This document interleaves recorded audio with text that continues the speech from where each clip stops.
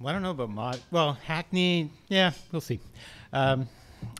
So when I was growing up, there were basically two categories of things. There were necessities and luxuries. And necessities were things that were adequate. And adequate was good enough, and better than good enough was a luxury, which generally meant we didn't get it. I grew up on a small dairy farm in southern Ontario, and we didn't have a lot of money. It's not a great business to be in if what you want is leisure and riches. And we did own the farm, which was great. My dad bought it from my grandfather for $1.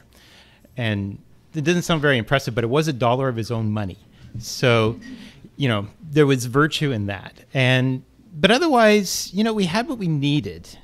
We had all we needed to eat, all the milk we could drink, and we drank a lot of milk.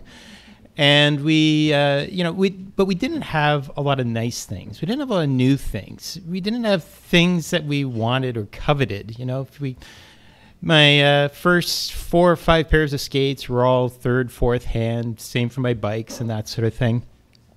If something cost a considerable amount of money, we just got used to the idea of not having it. So new cars, no, never had those things. Swimming pool, no. Vacations, heard about vacations. We'd see them on the Brady Bunch. They'd go to the Grand Canyon or Hawaii or something. But generally, it wasn't something that you'd do because it costs money. With one exception, when I was 9 years old, my family, my parents, my 2 younger sisters, and me, and a middle-aged couple who were friends of my parents named Ivan and Muriel. Which, come to think of it, man, is there a better name for middle-aged couple in the 70s than Ivan and Muriel? Stan and Edie, maybe? But anyway, we all piled into a Buick Wildcat. And the 2 men were in the front seat with 1 kid, and the 2 women were in the back seat with 2 other kids. And, nowadays you wouldn't even get out the driveway without Child Protective Services stopping you. But we went from southern Ontario to Vancouver Island and back over 3.5 weeks. And it was the best 3.5 weeks of my childhood. But one of the things that really sticks out for me, as much as going to Banff or Yellowstone or Vancouver or Calgary or any of those other places, was the trip was largely financed by this enormous jar of change that my mom had been saving for years. It was this incredible ritual. You'd pull up into a diner in North Dakota. And my mom would go to the trunk and haul this thing out. That was just, I don't know. I've seen fish tanks that were smaller than this jar. And, and then there would be the, end of the crappy meal in some one-horse town in Minnesota or Wisconsin or something like that. And my mom would start picking out exact change, mind you, which was easy to do with this 5 gallons of change that we were lugging around from right across the continent. But that was typical of my parents, and my mom in particular. They were born during the Depression, and that really informed their view of money and what it was worth, and to really hang on to it. Not in a kind of grasping, stingy way, but just because you just didn't know if you were going to get more. So you better hang on to what you had. And so my mom became this genius, this absolute savant at stretching money. And one of the things that I remember most vividly from my childhood in that respect is hair washing day. We had a 15-minute window per week of hair washing for my sisters and me. And what my mom would do would be on Saturday afternoon, she'd call my little sister into the laundry room and douse her head under the tap. And then she'd really meticulously pour out this single capful of baby shampoo. And then, she'd lather it up on her head. And then she'd call in my other sister into the laundry room, put her head under the sink and got it wet. And then she'd take the lather from my little sister's head, scoop it up, put it on Jody's head, and then send her away to scrub herself while she rinsed out Sheila's head. And then she'd call me in. And then she'd put my head under the sink, and then she'd take Jody's lather and scoop it all up and then plunk it down on my head and tell me to go walk away for, a lot of you are laughing. Were you rich kids who got your own cap full of shampoo? Yeah, thought so. My mom could make a 99-cent bottle of shampoo last a family of 5 for a year. And, you know, she deserved a medal for that. And we never got lice. It's remarkable. I don't know if their standards were too high for us, but never got lice. I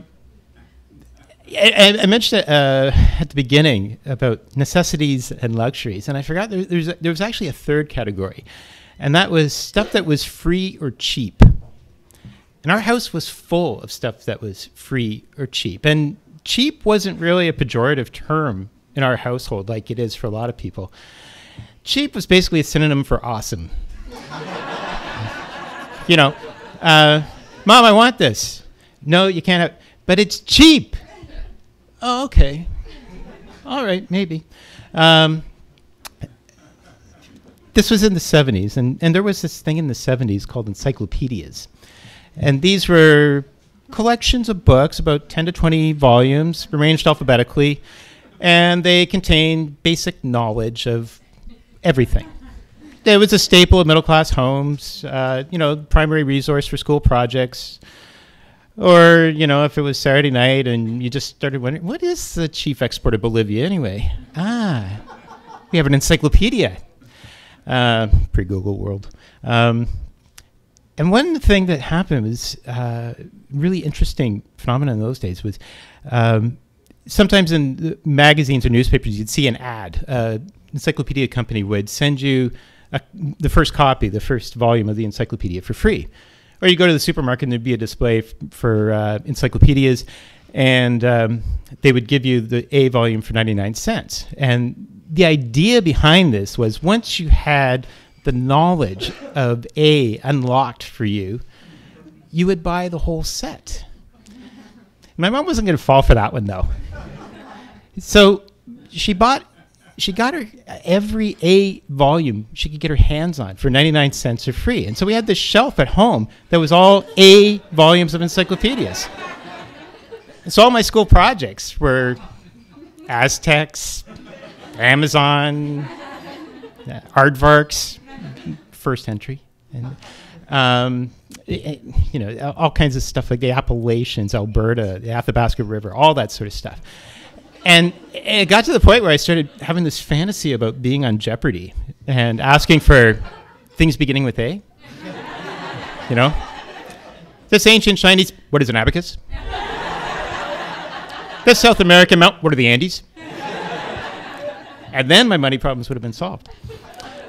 But, you know, it's this combination of things. I mean, my parents had this weird relationship with money and weird ideas about what it meant to have money or who were the people who had money.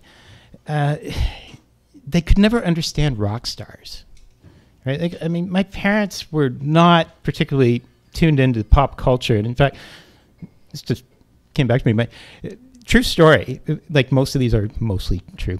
The day that Elvis died, I was helping my dad with something, and my sister came running out to where we were working and said, Elvis died. And my dad said, Elvis who?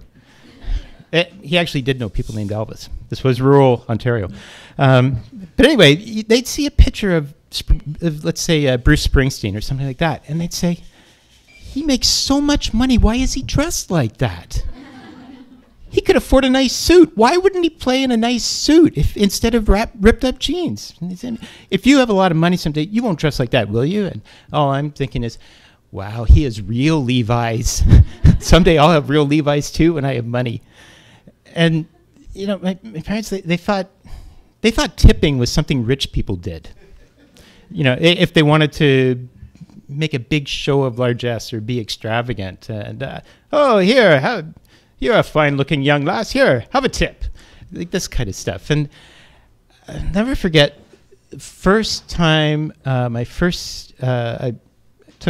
had my first serious girlfriend meet my parents, and we went for lunch, and of course, my dad paid for it and didn't leave a tip. And so I kind of surreptitiously went back to the table to leave a tip. My mom asked me, what were you doing? And I said, it's just leaving a tip. And she said, really? Was it that good? And I said, Mom, you kind of have to leave a tip. Well, they get paid, don't they? And I said, yeah, they get paid $4 an hour. And this look of astonishment and revelation crossed my mom's face. And she said, you can make $4 an hour doing this? and I just see her head, and like the real wheels turning in her head, and she's thinking, I've been schlepping food at home like some kind of chump, and I could have been making $4 an hour. And I have to say that I really internalized a lot of this stuff, like this idea that, it was somehow presumptuous or, I don't know, unseemly to want nice things or to spend a lot of money on something you really wanted. And, this did come in handy when I got to university because, it meant I didn't really require a big adjustment in my standard of living. But where it really became useful was when I got to grad school, and I was in an English program. And this was in the 90s, and of course, cultural studies was all the rage, and finding non-hegemonic subject positions was very important. And this became pretty competitive. I was in, there were women, there were people of color, there were women of color, there were transgendered, gays, lesbians, and I was a straight white male. I was this close to being the man. And there are a lot of places where it's good to be the man, but grad school in the 90s was not one of them. And I had lesbians of color in this program. And I just remember feeling that, man, it would be so great to be a lesbian of color. They've got it made. And then I realized I could play the class card. And I could start sentences with phrases like, well, as a member of the working class, or, that may be true as a middle-class lesbian, but as a member of the lower middle class, I think you should problematize some of your assumptions. And, it's also funny, the way you can internalize these things, and this is where the title kind of comes into play here about worth, because it can actually filter down into your conceptions of what you're worth. And, my partner is somebody, we had actually worked at the same place before we knew each other. And when we were talking and sharing notes about where we'd almost crossed paths in the past, it came out that, she had a BA in English. I had 3/4 of a PhD in English. We worked at the same place. They asked her, when we both started working there at the same time, they asked her what she thought she was worth, or I better say, they asked me what I thought I was worth, and I'd say, I don't know, 40,000? They asked her what she was worth, and she said, about 90,000. And I got paid 40,000, she got paid 90,000. And it's something I've only really just started to really think about is, if you're used to not getting the things that you really want, and you can't enjoy the things that you really want, you start enjoying not having them and finding ways of enjoying not having them, such as telling stories about not having much money in front of an audience. And, there's no huge reveal here, but, it is enough to make you wonder, to reassess what a person is worth, and and to reassess the worth of having things you really want. And I think I'm just going to go think about that for a little bit longer. Thanks.